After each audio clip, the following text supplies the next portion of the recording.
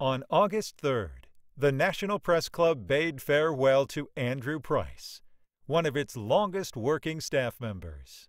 After 45 years of excellent service, friends, family members, and colleagues gathered at a retirement party to celebrate Mr. Price's legacy as the Press Club's head waiter.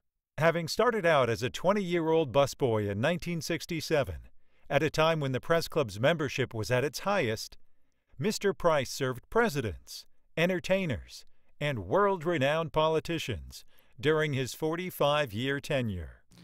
It was at that time that God sent us Andrew Price.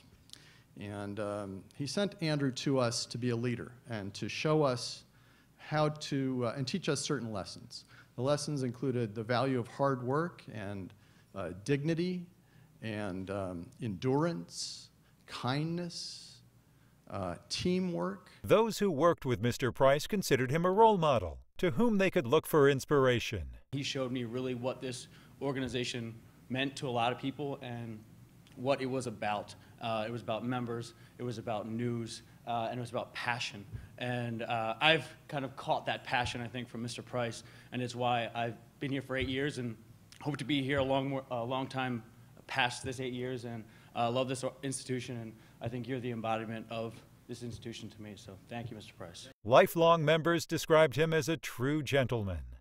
The word gentleman is a much abused and overworked word in our society, but it is perfect to describe this quiet, unassuming, highly professional, decent man. Current Press Club President Teresa Werner recounted Mr. Price's final luncheon, during which he was recognized for his long, outstanding service. We had a chance to tell the room and to tell our C-SPAN audience about him and his service to the club. And it was pretty cool. He got a standing ovation, and it was a very nice moment and very well deserved. Along with the praise from friends and colleagues, Mr. Price was presented with a Press Club membership and was made an honorary Silver Owl. Family members joined in on the celebrations, with Mr. Price's sister describing her brother's virtuous traits. He never was mad at anybody. He never got upset about anything. I mean, he just been that calm, easygoing. He don't say much. And finally, Mr. Price himself shared some thoughts of his own. I finally made it. I said, I'm not going to leave here till I get 45 years at the National Press Club. And so I stayed here. And I enjoyed, working with the members, the guests, and